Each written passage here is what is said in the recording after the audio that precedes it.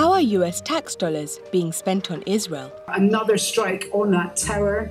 Through a lot of military funding. Since Israel's creation in 1948, the United States has provided $236 billion in aid and missile defense funding. Human rights groups say the Israeli army has been using US-made military equipment to attack Gaza. In May 2021, Israeli air raids killed 200 people in Gaza during the first week of violence. Dozens were children. It's why people are increasingly asking, why does the US continue to be complicit in Israel's violation of human rights? Occupation no more! Each year, the US gives Israel $3.8 billion in military aid. That's $38 billion total, signed in a 10-year agreement between Israel and the US. To put this military assistance in perspective, annually, it's $1 billion more aid than the US spent in the fight against the climate crisis. When you do the numbers, it means the average individual US taxpayer gives $26 in military assistance to Israel each year. It's the cost of paying 47,000 elementary school teachers in the US. This hefty US military assistance ensures Israel's military is one of the most technologically sophisticated in the world. You're looking at the most advanced fighter jet ever made. Israel used US grants to purchase the lion's share of its F-35 Joint Strike Fighters. And this is Iron Dome, Israel's missile defense system. Israeli officials say around 90% of Hamas rockets were intercepted by Iron Dome during a week of fighting in mid-May 2021. Between 2011 and 2020, the US invested $1.6 billion into Iron Dome batteries, interceptors, co-production costs, and general maintenance. On top of the military funds the US already provides, in May 2021, the Biden administration approved an additional $735 million weapons sale to Israel. This came as Israeli attacks on Gaza intensified. Because, my friends, day after day, year after year, decade after decade, non-violent Palestinian activists struggle against the daily violence and harassment of occupation. Violence and harassment subsidized, by the way, with billions of US taxpayer dollars. US military assistance to Israel also includes joint military exercises, research, and weapons development. Now, Israel ranks as one of the top arms exporters in the world.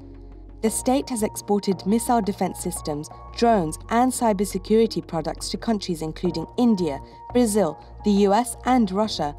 But it's not just arms that the US gives to Israel. American governments have historically been staunch allies of the Israeli counterparts on the international stage. This includes blocking resolutions that challenge Israel's violations, like building illegal settlements, and blocking attempts to hold Israel accountable for war crimes in Gaza. There has not been a significant overreaction. In the span of 1 week, Washington vetoed UN Security Council calls for an immediate ceasefire between Israel and Hamas, not once, not twice, but 3 times. President Biden only added to calls for a ceasefire after 8 days of violence. In fact, the US opposes the International Criminal Court's investigation into alleged war crimes in the occupied territories. Now, US interests in the Middle East might be waning, but Israel's security is still a cornerstone of US foreign policy. Here's what US Secretary of State Antony Blinken had to say. As we've said before, Israel has the right to defend itself. There is no equivalence between a terrorist group indiscriminately firing rockets at civilians and a country defending its people from those attacks. Publicly, the US focused on civilian deaths from Hamas rockets. There's no mention of Palestinians killed in Gaza or occupation. This is part of a bigger problem. For decades, the US has said it supports a peace process, but it's continued to block any efforts to stop Israel's systematic violations of international law. This has been happening simultaneously as Palestinians experience increasing dispossession and oppression. This is why Palestinians don't see the US as an honest broker in the conflict. In an effort to pressure Israel to follow international law, Palestinians and their allies have been calling for the boycott, divestment, and sanctions of Israeli goods. But in the US, this form of resistance has been targeted. Many US states are using anti-boycott laws and executive orders to punish companies that refuse to do business with illegal Israeli settlements. Palestinians' rights to nonviolent resistance have been curtailed and even criminalized. Our party leaders have spoken forcefully against BDS, calling its proponents anti-Semitic, despite the same tactics being critical to ending the South African apartheid mere decades ago. So what happens now? Historically, there's been robust bipartisan support for Israel in Congress. From military sales to the fact the US was first to recognize Jerusalem as the capital of Israel in 2017. But now, things might be changing. Domestic support for Israel is facing more scrutiny.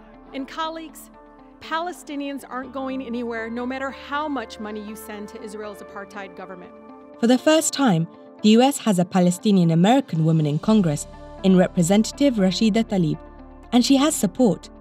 Alexandria Ocasio-Cortez and a group of progressive Democrats introduced a resolution aimed at blocking the recent $735 million arms sale to Israel, and the pressure against taxpayer funds toward Israel continues.